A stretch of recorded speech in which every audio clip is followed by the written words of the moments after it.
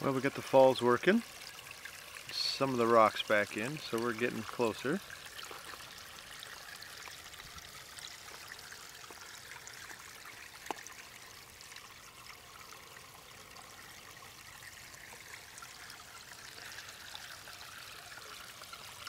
Pretty much leave this running now all the time.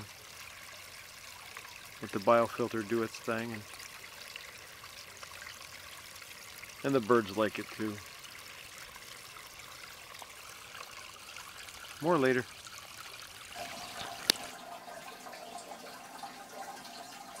The fish have been in this tank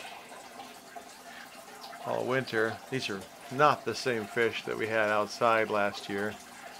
One is the biggest one in the back. I don't know if you can see that one or not. This tank's getting kind of dirty. We clean it, but the bigger they get, the harder it is to keep clean.